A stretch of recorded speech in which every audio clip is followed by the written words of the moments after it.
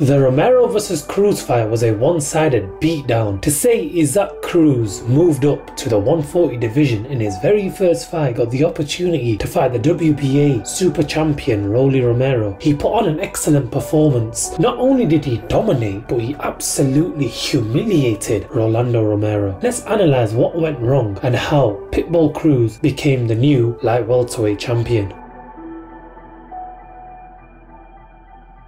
Let's look back at round number 1. Let me just quickly pause and say something. When you fight an aggressive boxer, do not be aggressive, because that is exactly what Pitbull Cruz wanted. He's an old school Mexican boxer and he wanted this fight to be a brawl. ROLLY is also known as a brawler, so ROLLY went in swinging and Cruz caught him with a solid counter. This counter didn't drop him, but look at ROLLY's legs. They were literally going. I mean, you gotta give props to ROLLY for staying up after taking such a powerful punch, but I don't know how he stood up. I personally thought that this fight was going to get stopped in round number 1.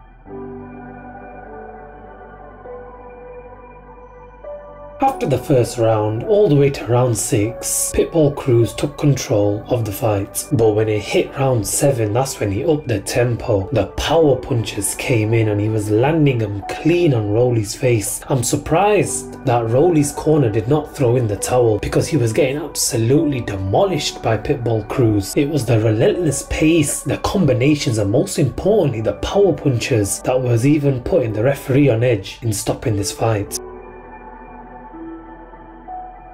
Round 8 was when it was all curtains for ROLLY Romero. He took too many blows, but you gotta give props to one thing. He did not get dropped. He took power punch after power punch after power punch and he still didn't get dropped. I don't know why you guys disrespect this man. He showed a lot of heart and a lot of determination. Yes, he got beat by the better man. Cruz did absolutely demolish him, but you can't take away the fact that ROLLY has heart and he's got determination. Maybe he can come back from this stronger, or maybe not. But all we do know is Pitbull Cruz is the new WBA light welterweight champion.